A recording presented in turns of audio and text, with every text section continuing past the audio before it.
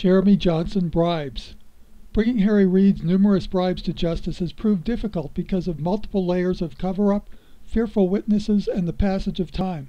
However, in early 2010 in Utah, convicted internet marketing fraudster Jeremy Johnson claims to have paid large sums of money in a failed bid to get Senate Majority Leader Harry Reid to quash a Federal Trade Commission investigation into Johnson's fraudulent dealings.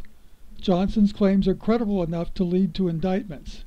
According to the FTC's complaint, quote, Jeremy Johnson and friends operate a far-reaching internet enterprise that deceptively enrolls unwitting consumers into memberships for products or services and then repeatedly charges their credit cards or debit funds from their checking accounts without consumers' knowledge or authorization for memberships that consumers never agreed to accept.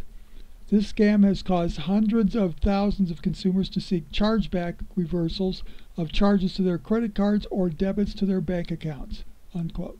Typical of Johnson's company, iWorks products were ones that purported to show consumers how to make money online using Google AdWords.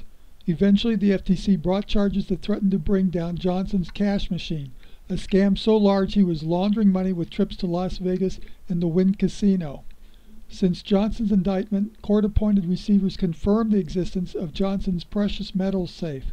According to the 2011 reports of the Rob Evans receiver firm, Johnson owned a detached garage that held safes with guns, jewelry, and precious metals.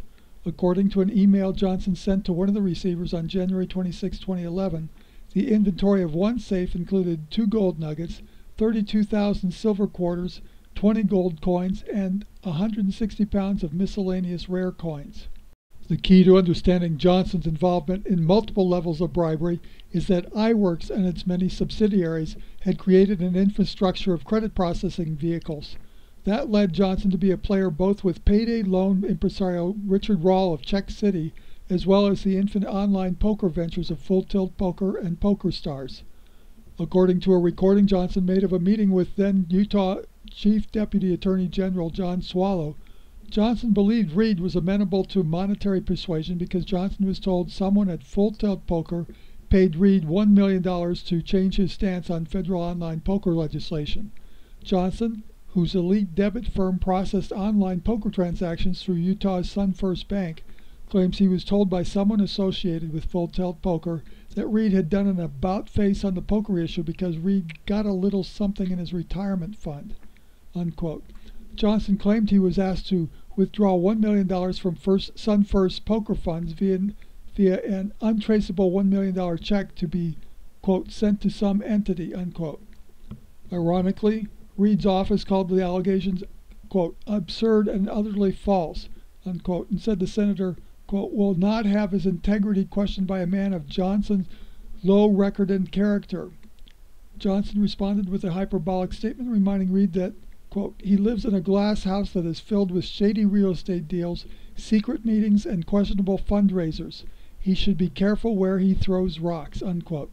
Even more interesting is the surfacing of a $2 million canceled check that apparently made its way through a Swiss bank account to Harry Reid's Searchlight Fund. A hard-hitting series by Tom Harvey and Jennifer Dobner in the August 3, 2017 Salt Lake City Tribune goes into the sordid details.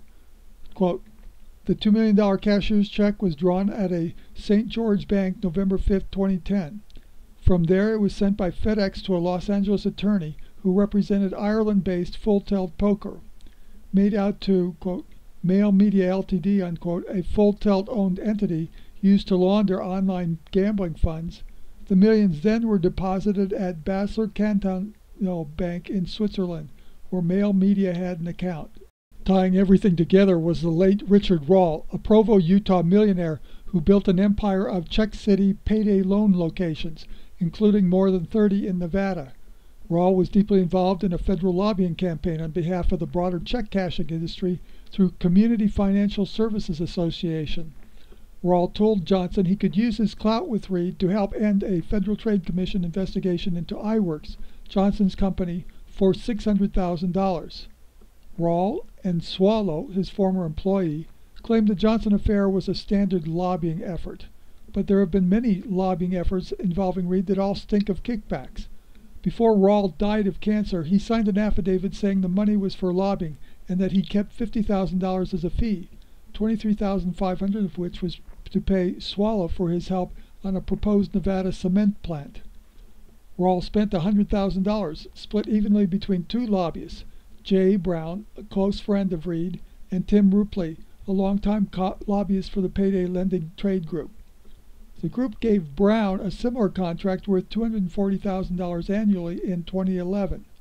Reid's spokeswoman, Kristen Orthman, repeatedly stated Reid was not involved. Quote, "The allegations of bribery by Mr. Johnson, a man with a background of fraud, deception, and corruption, are absurd and utterly false," unquote.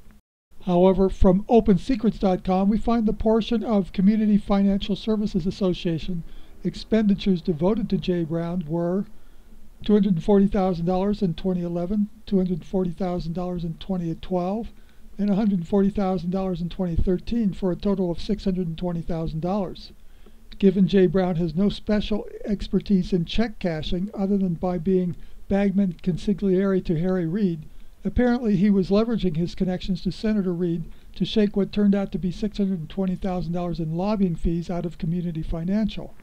Not so coincidentally, the $600,000 Jeremy Johnson claims he was asked for to bribe Reid is about what Jay Brown was paid as a lobbyist for Community Financial. The check cashing industry is reminiscent of the old mob loan sharking business, so we are unsurprised that Jay Brown would end up in the middle of accusations by Jeremy Johnson.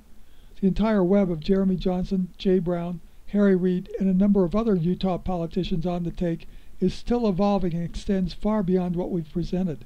However, what is clear is that Harry Reid has a consistent history of being the nodal point in bribery and influence peddling.